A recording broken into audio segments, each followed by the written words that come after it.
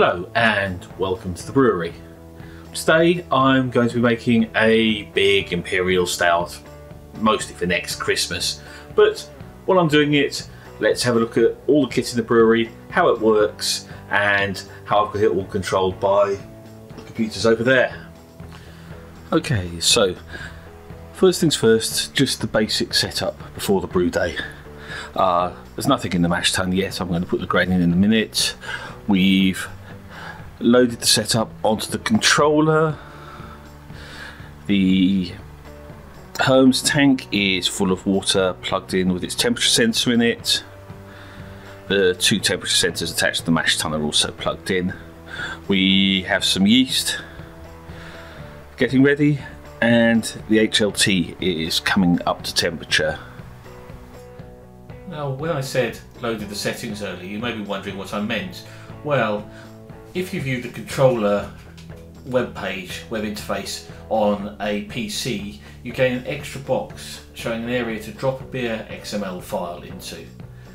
So if you export a file from something like Beersmith and drag and drop it into that area, it will load the file and parse it and use that to update the settings for the mash temperatures and the HLT temps, as you can see. So inside the HLT we have two elements. One is controlled by the computerized system and the other is just a booster element that goes straight to a plug that I can turn on and off as I need to. So this is the Hermes tank. A lot of people run Hermes inside their HLT, but I run as a separate tank, so I have a smaller volume of water to change the temperature of in addition to the mash. In this case we have a 1.2 kilowatt element in there and another temperature sensor going in the other end into the homemade thermo well.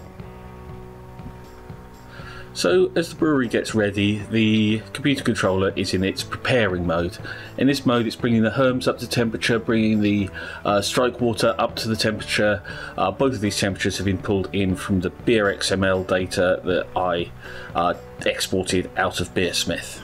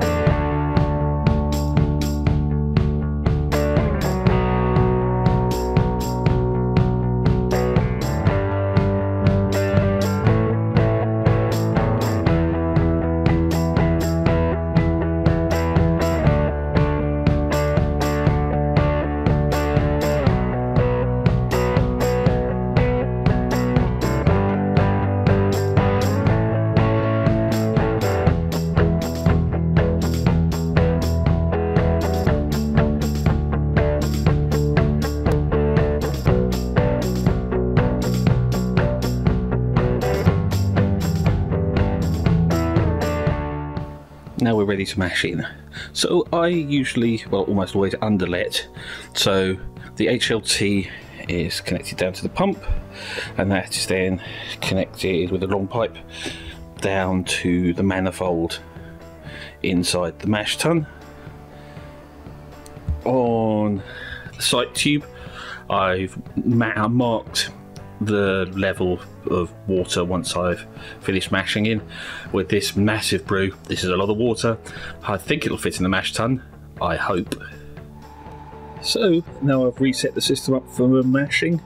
The wort flows out of the mash tun here, around the long pipe again, this time into the pump, where it's pumped up here through the Hermes tank in a coil, and then up through this insulated pipe and then back into the mash tun. The controller is now in mash and sparge mode, where it is holding the flow temperature, which is the one going through the top of the mash tun. This time we're targeting 65 degrees for a 65 degree mash. I'm mashing quite low for this beer because it is so big. I'm hoping it will actually ferment out. There's a lot of non-base malts in there. The HLT is a little bit below temperature because this being a massive beer, I ran out most of the liquid and had to refill it a bit. So obviously I turned the heating off for that. That will now be pulling itself up to the temperature for the mash out infusion. What that does is once the temperature changes in the HLT are done a third of the way into the step before they're needed, just to give me a little bit of time in case I'm running late and it doesn't start changing temperature till I've finished the previous step. And now we're ready to start sparging. We have water coming off the, well, it's still the HLT at this point, going through the pump and up and in through the sparge manifold at the top here, and out the bottom is flowing the wort into a simple plastic bucket for collection. I use a single mode for mash and sparge, as all it's doing is holding the various vessels at various temperatures. I may move to a separate sparge mode once I start controlling the pump from the controller panel. Right, and now the sparge is over and I've transferred the wort into what's now the boiler, was the HLT. As you can see, we've got 28-ish litres. I'm actually going to boil this down a little bit to start with, since I'm going to be pitching a 2-litre starter into it. As you can see, it's coming up to temperature. So the controller is now in boil mode. This means I have the boost, the second element is completely on all the time, and the one that's under control of this system will stay on until we get to about 96 degrees, at which point it will cut out and leave just the other element running. The idea here is to get us up to temperature as quickly as possible with both elements, and one element is plenty to maintain a good rolling boil. And we're reaching the end of the boil, so I've now set up for, well, recirculation, then cooling and whirlpool. So currently it's just running a whirlpool at boiling point to make sure everything is clean and sterile, as much as possible. So the wort is coming out of the boiler, through the pump, through the plate chiller, and back in through the whirlpool connection. Over here the controller is in boil mode, where really only the right hand dial is relevant, just showing approximately what temperature we're at.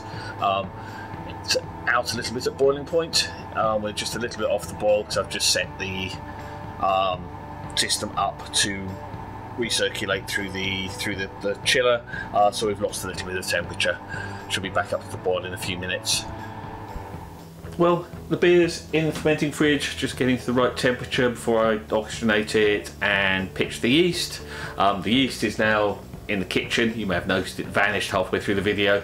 It was getting a bit warm in here, so I moved it next door where it's a little bit cooler. So a little bit of time to get the beer to the right temperature to pitch the yeast, get some oxygen in it, and that's the end of the brew day. And 24 hours later, the beer is fermenting quite vigorously. I'm going to need to clean up and get a bigger blow-off tube. I hope you enjoyed the tour of what I do when I'm making beer, especially a really big beer, and I will see you in another video.